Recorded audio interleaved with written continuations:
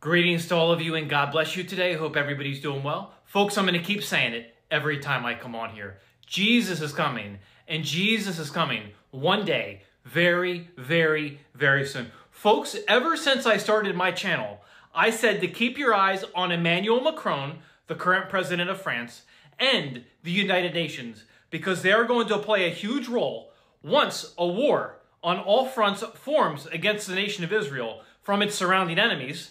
After this war occurs and Israel is victorious, because the God of Israel will step in and defend Israel, after this war, order is going to have to be made out of the chaos. Someone is going to have to step in and save the day. The Jews are going to look to this man as a Messiah figure. Unfortunately, this is the false Messiah. The Bible calls this man the Antichrist. In fact, the book of John, chapter 5, verse 43, in context here, Jesus is talking to the Jews. He says this, "I am come in my Father's name, and you receive me not.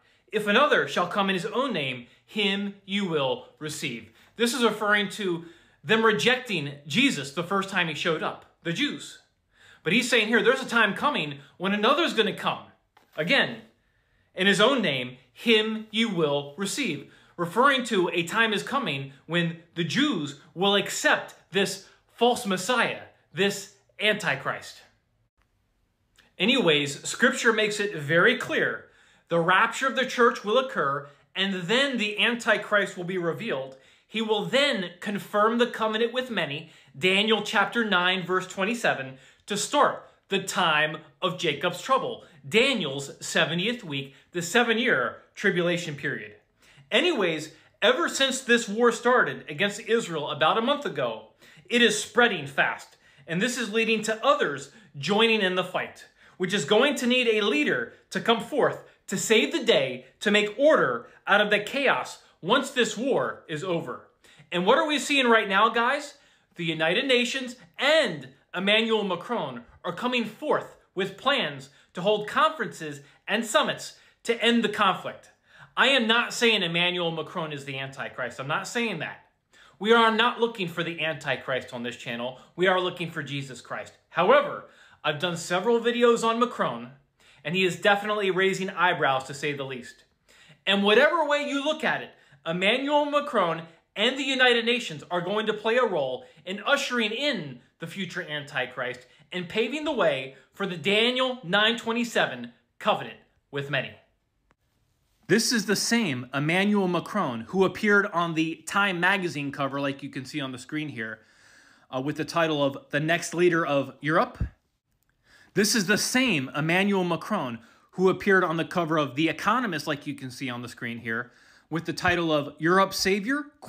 And it shows Emmanuel Macron walking on water.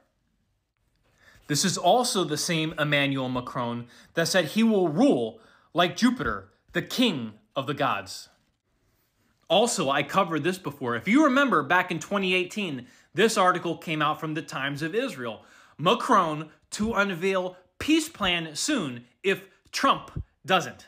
So Trump was talking about revealing his peace plan, and Macron said he already had one made if Trump wasn't going to soon release his.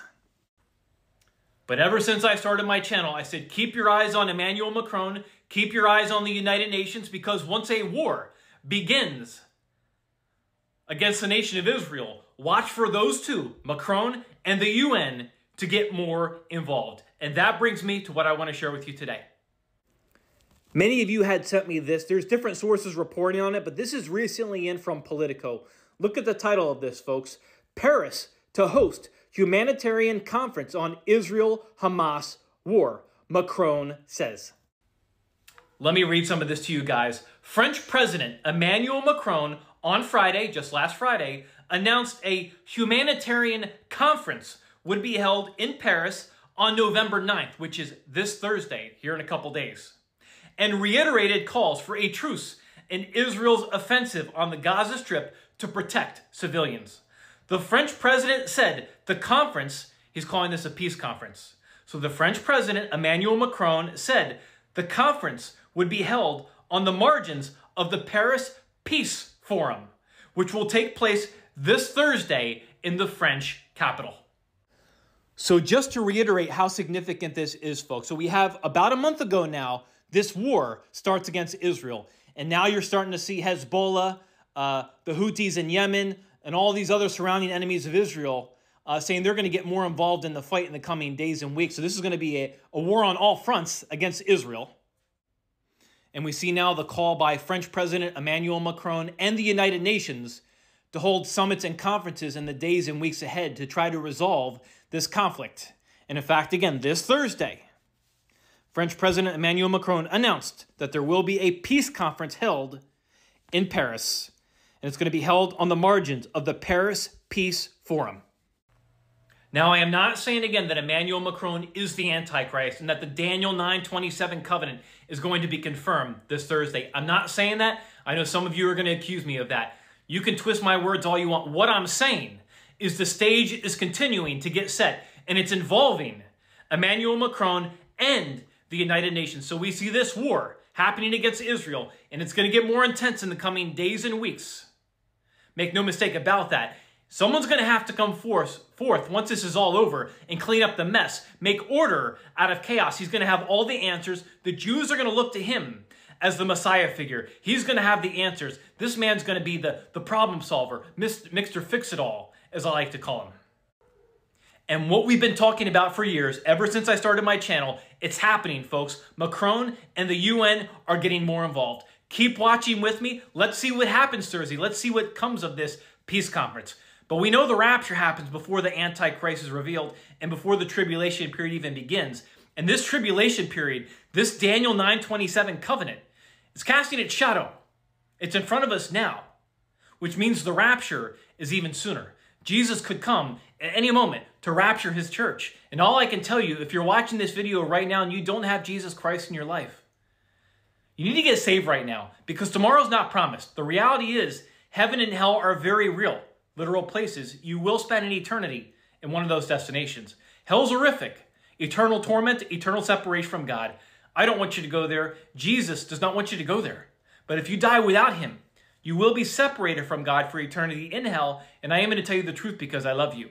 Jesus Christ is the only way to the kingdom of heaven. He's the only name that can save you, and you can be saved right now. What do you have to do to be saved? The gospel of your salvation is found in the book of 1 Corinthians, chapter 15, verses 1 to 4. Believe. You're believing Jesus Christ died on the cross for your sins. The sin debt that you could never pay on your own. Jesus Christ paid it in full with his blood on the cross so you could be reconciled back to him, forgiven of your sins, and be with him forever in heaven. So you're believing Jesus Christ died on the cross for your sins. He was buried and he rose again. He resurrected on the third day as it is written in the scriptures. That's the gospel of your salvation. If you're still confused, here's the bottom line. Every single one of us is a sinner. We all miss the mark. We all fall short of the glory of God, and our sin separates us from a holy, a just, and a perfect God. But God loves you so much that he would come down. He would be born of a virgin. He became flesh. He dwelt among us. He was brutally tortured and crucified and shed his precious blood for you on that cross at Calvary. Again, the sin debt that you could never pay on your own, Jesus paid it in full with his blood on the cross, so you could be reconciled back to him, forgiven of your sins, and be with him forever in heaven. That is love, my friends. That is love. Don't wait another second. You can get saved right now. Put your faith and your trust in the blood of Jesus Christ right now. Believe he died for you. He was buried, and he rose again. He resurrected on the third day, as it is written in the scriptures, and do it now. Tomorrow is not promised, and make no mistake about it. Jesus is coming, and he's coming one day, very, very, very soon. Keep looking up, keep watching with me, and God bless you all.